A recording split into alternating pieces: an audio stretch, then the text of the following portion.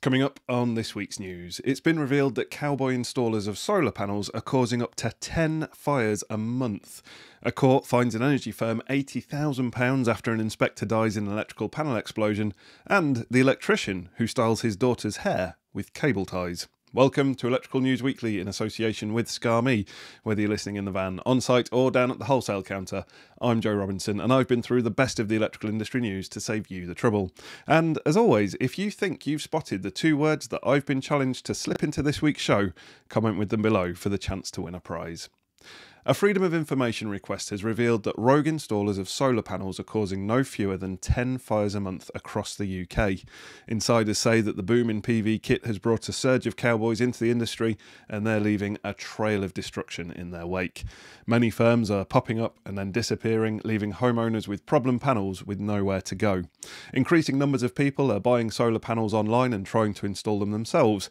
This is a breach of insurance companies' guidelines, who recommend that all installations are done by qualified and certified professionals. The average insurance claim from a bodged solar panel job is now costing around £8,000. One installation in 2020 at a block of flats in Kent caused £1.5 million of damage and made 30 people temporarily homeless. Gareth Jones, Vice President of the Federation of Master Builders in Wales and boss of Carbon Zero Renewables, says the situation is frightening. He tells householders that going solar isn't like buying a toaster. It's a big investment, so you need to do your research. His advice? Get the best quality equipment and have it fitted by an accredited company. Theft of solar panels are still on the rise, say police, but they had a breakthrough against PV thieves this week as they discovered a huge haul in Worcestershire. Detectives say the kit was stolen from various solar farms across the country. Despite the raid, reports of stolen equipment are increasing every week. They advise the use of security and surveillance devices for solar installations in vulnerable locations. Another renewable energy source that's soaring in popularity is heat pumps. The tech received a major boost this week with the news that top householder Redrow say they will scrap gas boilers in all detached houses they build and will fit air source heat pumps instead. The firm said its decision would make it the first of the UK's big developers to install heat pumps and underfloor heating as standard. The government has ordered that all new build homes must be gas-free by 2025. The government has also acted against a number of suppliers of electric heaters this week. It has banned their ads for saying that electric heat is cheaper than gas. The ads for the InstaHeat, Kalini, Heater Pro and Heater Pro X all suggested they were a cheaper alternative to gas central heating and could rapidly warm a room.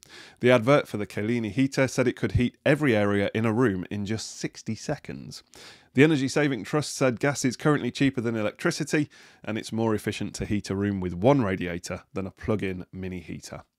Electrical safety is also in the spotlight this week as a judge fines an energy company £80,000 following the death of an asbestos inspector in an explosion in an electrical panel.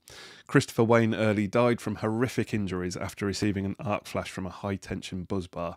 He suffered burns to a third of his body, affecting his face, right arm, right side of his chest and left hand. Early, who was due to retire within a year, died from multiple infections and sepsis 3 months later.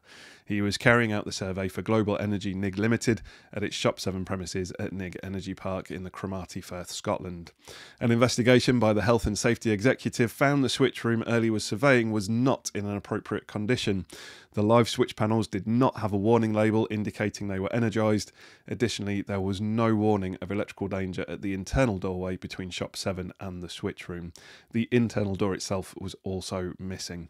This failure to maintain the switch room in an appropriate condition was the underlying cause of the incident, and the judge ruled that the primary duty of care belonged to Global Energy NIG Limited.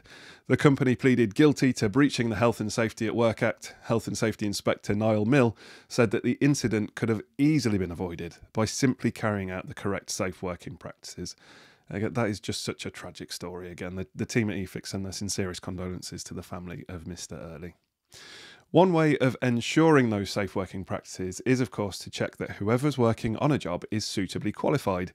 An easy way to do this and minimise any kerfuffle is with an ECS card, as it can be independently checked with an app.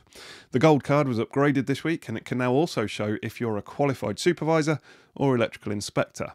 The management of the scheme point out that there's been a number of updates recently to the required qualifications, so the card should provide a suitable method for checking that someone has the right qualifications for the job. Someone with clearly the right qualifications for the job is artist Laquina McIver, who has pimped an electrical substation in London and turned it from a boring box of transformers and switchgear into an eye-catching landmark. The structure is one of the first elements of a new development in northwest London, which will see 6,700 homes built between Brent Cross and Brent Cross West stations. And finally, we turn our attention to one of the most useful items in an electrician's toolbox. Yes, we're talking about the humble cable tie. It's been used as a creative solution to lots of tricky problems, not just in electrical work.